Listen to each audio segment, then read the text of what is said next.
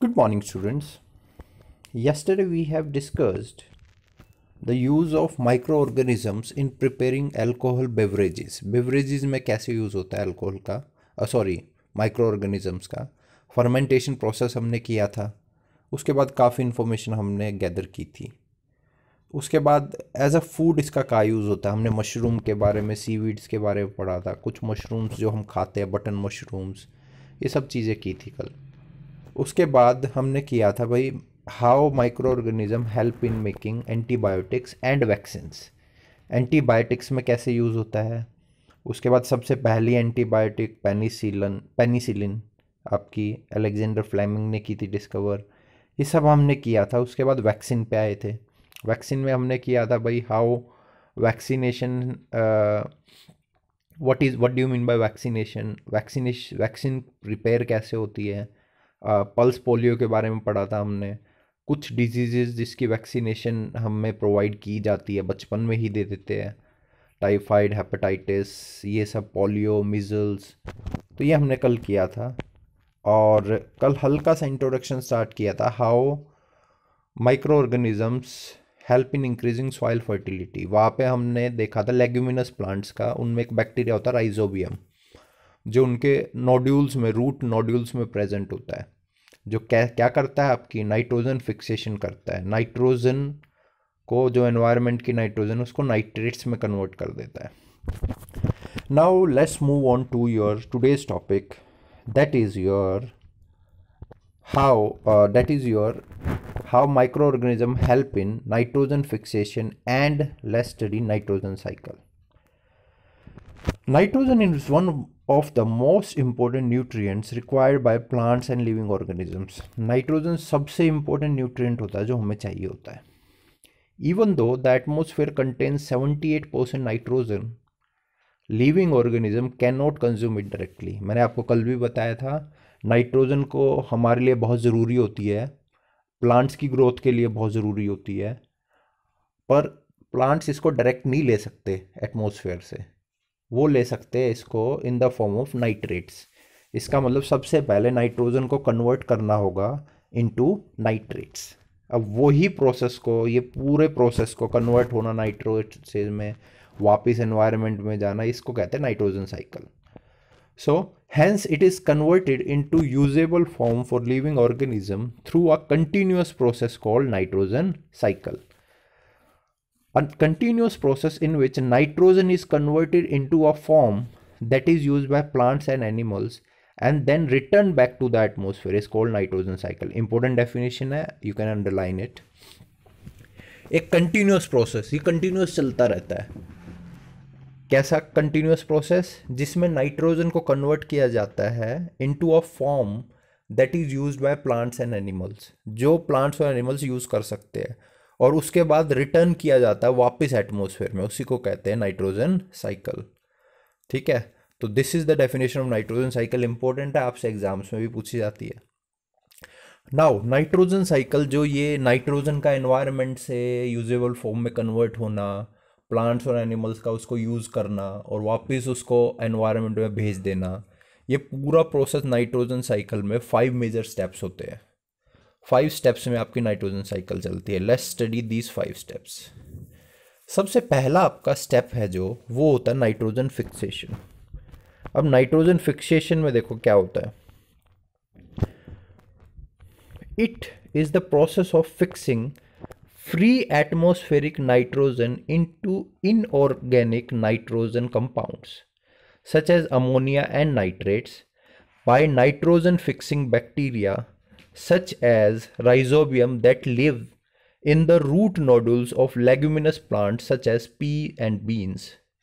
तो सबसे पहला प्रोसेस है नाइट्रोजन फिक्सेशन। नाइट्रोजन फिक्सेशन में क्या होता है, जो एनवायरनमेंट में हमारी फ्री नाइट्रोजन होती है, नाइट्रोजन जो 78% है, उसको हमारे कुछ बैक्टीरिया होते हैं, जो नाइट्रोजन फिक्सिंग बैक्टीरिया, हमने कल पढ़ा था राइजोबियम, जो रूट नोडुल्स में प्रेजेंट होता है लेग्यूमिनस प्लांट के।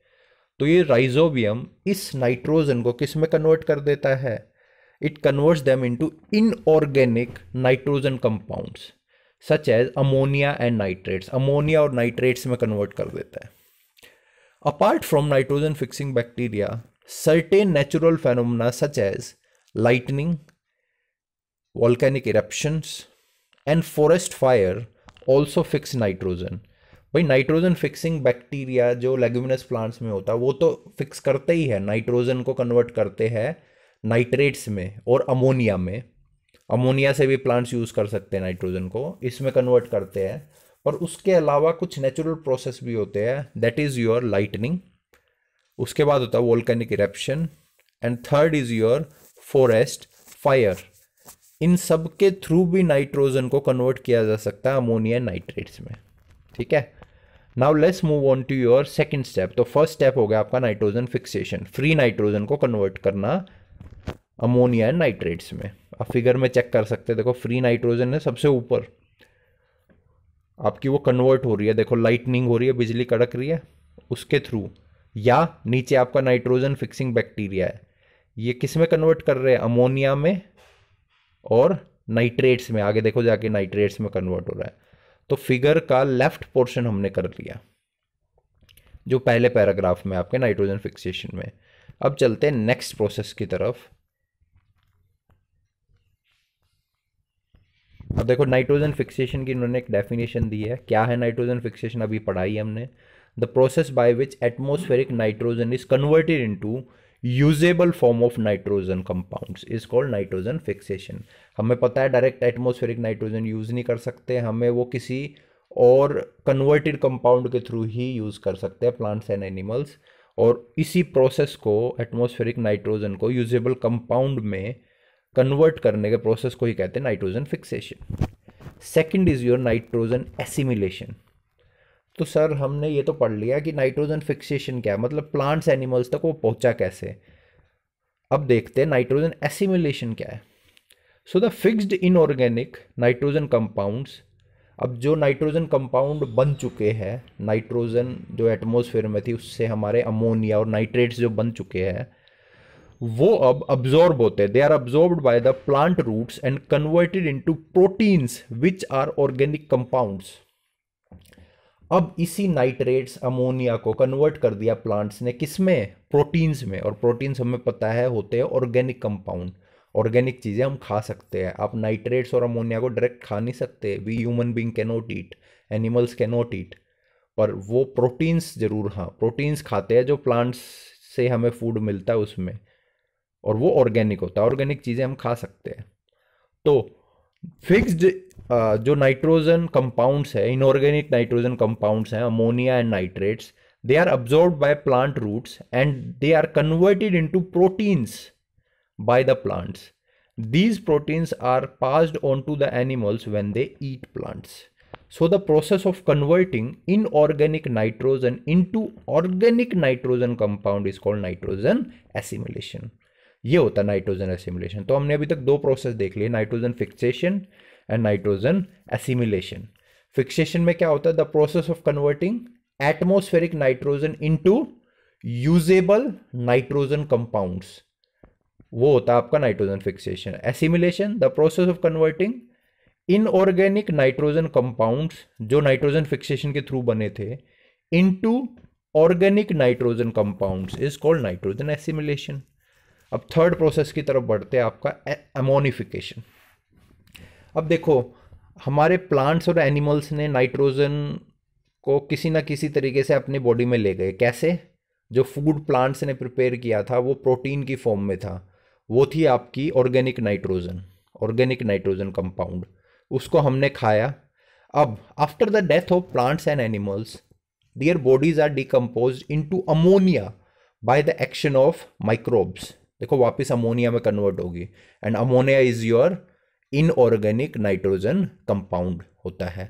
तो अमोनिफिकेशन का मतलब होता है प्लांट्स और एनिमल्स ने जो ऑर्गेनिक नाइट्रोजन इनकी बॉडी में प्रेजेंट है ना, ऑर्गेनिक नाइट्रोजन कंपाउंड, उसका वापस उनकी डेथ के बाद किस में कन्वर्ट हो जाना, अमोनिया में। अमोनिया क्या होता है आपका, इनऑर्गेनिक नाइट्रोजन कंपाउंड। तो इसी प्रोसेस को कहते हैं अमोनिफिकेशन। नेक्स्ट आपका नाइट्रिफिकेशन। नाइट्रिफिकेशन क्या होता है, देखिए, सम of the ammonia produced by decomposition of dead plants and animals gets converted into nitrates by the action of nitrifying bacteria present in the soil. अब जो अमोनिया प्रोड्यूस हुई है plants और एनिमल्स के मरने के बाद, डिकम्पोज होने के बाद, वो अमोनिया, अब प्लांट्स तो नाइट्रेट्स यूज करेंगे, तो वो अमोनिया को नाइट्रेट्स में कन्वर्ट किया जा सकता है। किसके थ्रू? नाइट्रीफाइंग बैक्टीरिया के थ्रू। नाइट्रीफाइंग बैक्टीरिया क्या करते हैं, आपकी जो आपका अमोनिया होता है ना, उसको नाइट्रेट्स में कन्वर्ट कर देते हैं। अब नाइट्रेट्स तो प्लांट्स के लिए बहुत फायदेमंद है, उनको चाहिए ही चाहिए, तो इसी प्रोसेस को कहते हैं nitrification. So the ammonia produce by decomposition of plants, dead plants and animals get converted into nitrates with the help of nitrifying bacteria present in the soil. इसको कहते हैं nitrification.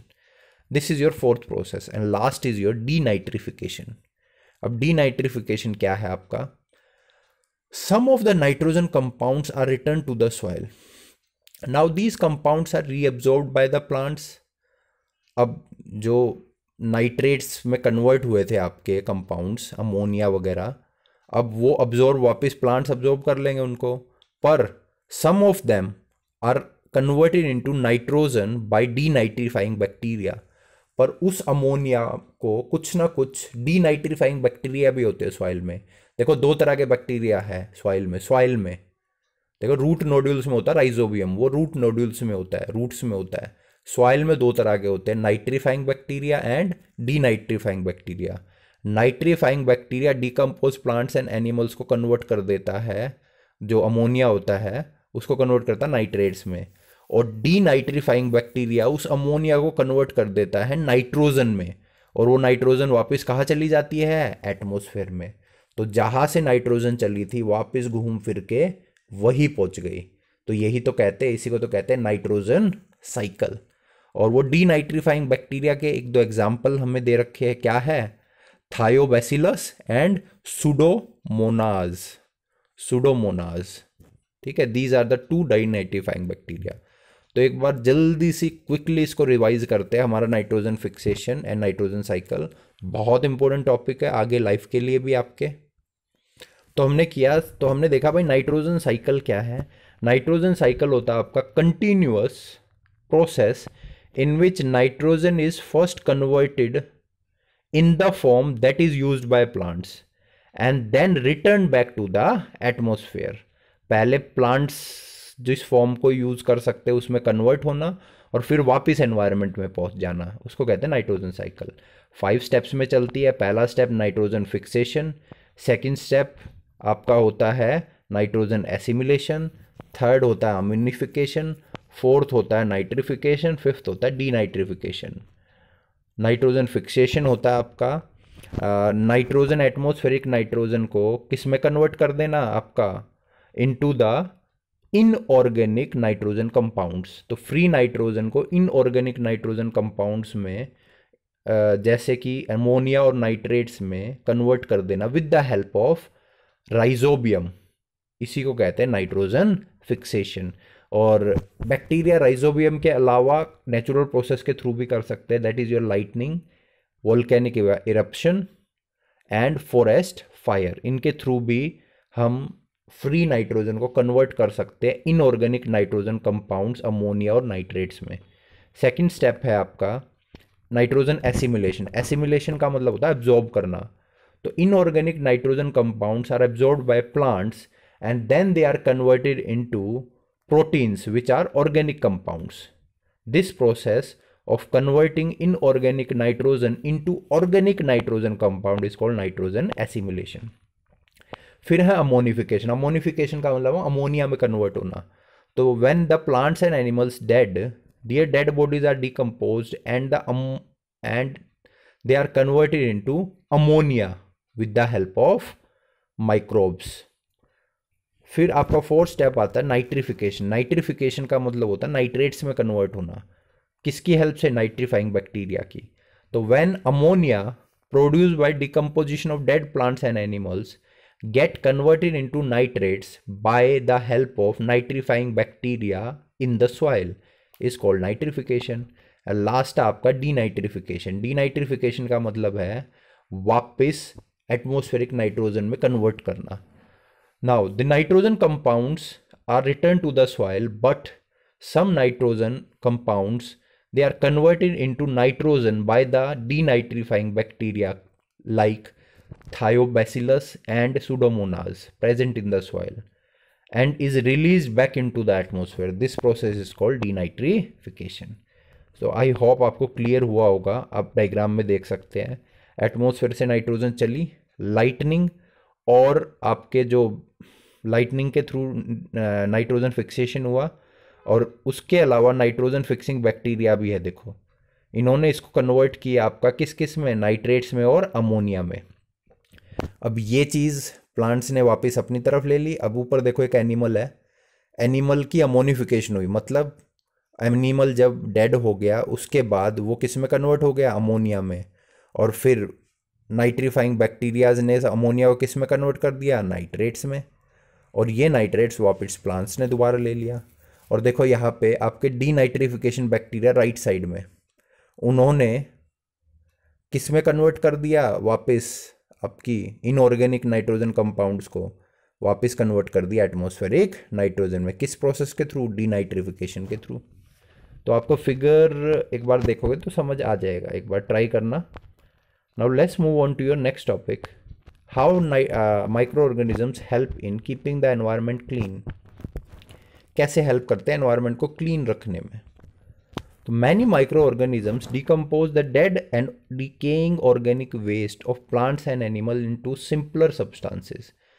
Micro organism dead plants और animals को convert कर देते हैं simpler substance में. अभी हमने ऊपर देखा भी, डेड प्लांट्स और एनिमल्स को किस में कन्वर्ट कर दिया था, अमोनिया में. और वो अमोनिया वापस कन्वर्ट हो गया था नाइट्रेट्स में और वापस प्लांट्स ने यूज़ कर लिया था. तो माइक्रो ऑर्गेनिज्म के थ्रू ही तो हुआ था वो, नाइट्रीफाइंग बैक्टीरिया के थ्रू. नाइट्रीफाइंग बैक्टीरिया मतलब micro organism.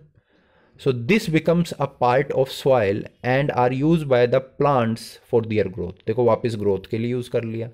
Thus they act as the cleansing agent of nature. अब अगर हमारे पास माइक्रो ऑर्गेनिज्म नहीं होते तो डेड प्लांट्स और एनिमल्स से बदबू आती रहती, फाउल स्मेल आती, उसकी वजह से बीमारियां हो जाती.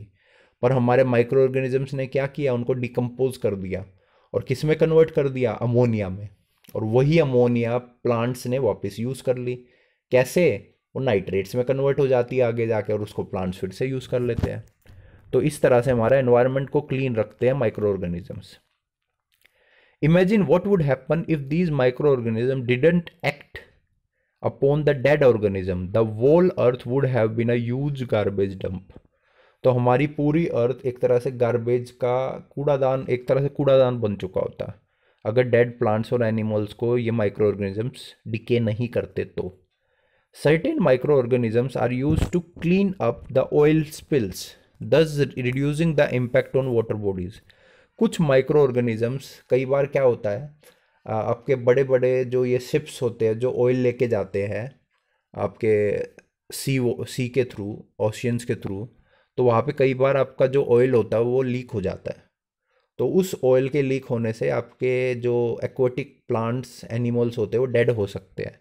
पर वहाँ पे भी सी में, ओशंस में कुछ बैक्टीरिया ऐसे होते हैं जो इस ऑयल को भी क्लीन कर देते हैं. इस तरह से वाटर बॉडीज़ को बचा लेते हैं. Hence they are also known as pollution fighter. इसी कारण से, क्योंकि वो अर्थ को भी बचाते हैं, वाटर बॉडीज़ में भी आपके प्लांट्स और एनिमल जो होते हैं उसको भी बचाते हैं, इसलिए कुछ इन माइक्रो ऑर्गेनिजम्स को हम पोल्यूशन फाइटर्स भी कहते हैं. Now let's check a knowledge. Name the micro organism which help to form curd. क्या था, lactobacillus. Name the micro organisms which fixes atmospheric nitrogen in leguminous plant. अभी पढ़ा था ऊपर, rhizobium. First antibiotic was obtained from. किससे obtain की थी first antibiotic, किससे की थी, आपका क्या था, तो ऑब्टेन किससे की थी, आपकी ऑब्टेन की थी फंगस से. और उस फंगस का नाम क्या था, पेनिसिलियम. पेनिसिलियम से. अब नेक्स्ट है एन एडिबल एल्गी. एक एडिबल एल्गी का एग्जांपल, एडिबल एल्गी जिसको हम खा सके. रेड एल्गी थी आपकी, उसके बाद ग्रीन एल्गी और फिर थी आपकी ब्राउन एल्गी. तीन एक साथ दी हुई थी एग्जांपल्स में. लास्ट क्वेश्चन आपका मोस्ट कॉमनली कंज्यूम्ड मशरूम, और वो था आपका बटन मशरूम. बटन मशरूम ऐसा होता है जो बहुत ज़्यादा यूज़ होता है, 40% उसी को उगाया जाता है आपका. तो आपकी आई होप आपको ये चीज़ें क्लियर होगी. Tomorrow we will take on your harmful micro organisms. How micro organisms are harmful. हमने वीडियो के थ्रू ऑलरेडी इस चीज़ों को किया है. कल हम देखेंगे कैसे हार्मफुल है. कुछ डिजीज़ आपको ऑलरेडी पता है, मैंने पहले भी आपको कराया है वीडियो के थ्रू. फिर फूड प्रिजर्वेशन आ जाएगा आपका. सो hardly it will take 2 to 3 days मोर. फिर आपका ये चैप्टर फिनिश हो जाएगा. Then we will take on your question answers. Okay, so thank you and have a nice day.